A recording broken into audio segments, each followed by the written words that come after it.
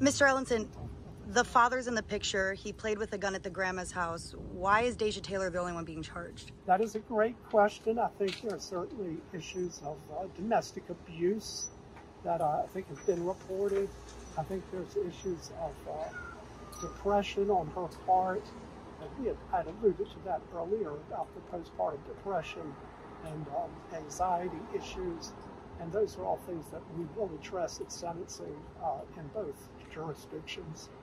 But yeah, I mean, there's Facebook videos out there with the dad. I think that some people have seen those, and they create a whole lot of questions why only mom is prosecuted.